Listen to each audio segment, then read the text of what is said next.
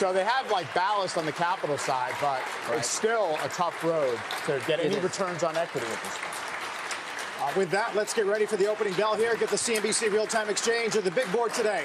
It is steel manufacturing company Ternium, and at the NASDAQ, the GO Project helping New York City public school students. You mentioned some small and medium-sized businesses, Mike.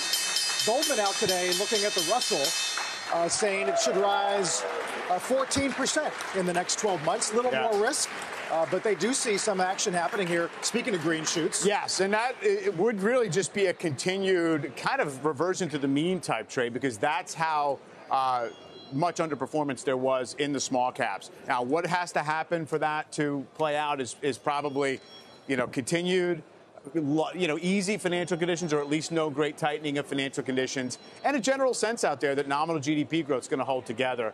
So all those things.